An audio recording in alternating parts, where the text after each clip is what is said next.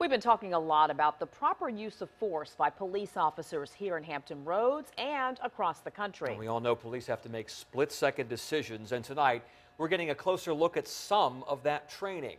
10 at your side's Jason Mark spent the morning watching how police officers handle different scenarios. Jason? Tom, this simulator is not a substitute for real-life training, but it's an added tool for police, an extra edge before hitting the street.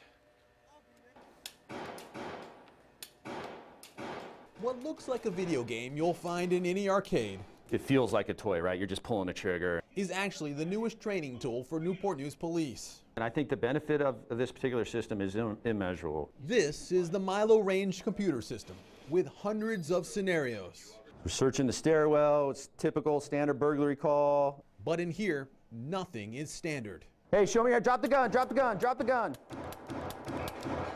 The system is designed as another training tool in the department's arsenal.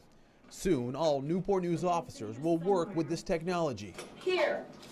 We could take a real life situation and we can then train on that exact scenario, that real life scenario that somebody on our department experienced.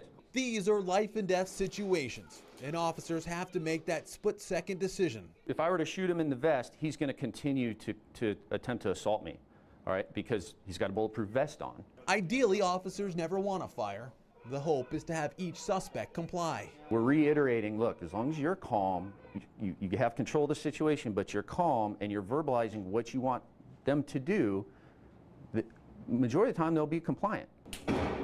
Police even allowed 10 on their side to try some scenarios. This time it was a charging man with a knife. So your first shot, Jason, was up here. Okay, go ahead. Second shot, but look how close he is to you. That's how fast they can get on you. The technology is there, and police are taking advantage. Through training, we hope to give you the skills to make those decisions. Now, ECPI University has the machine for its criminal justice students. It shares the program with officers in Newport News, Hampton, and York Pocosin. The same technology is also at the school's Virginia Beach campus. We're told beach police come in and train too. Jason Marks, 10 on your side.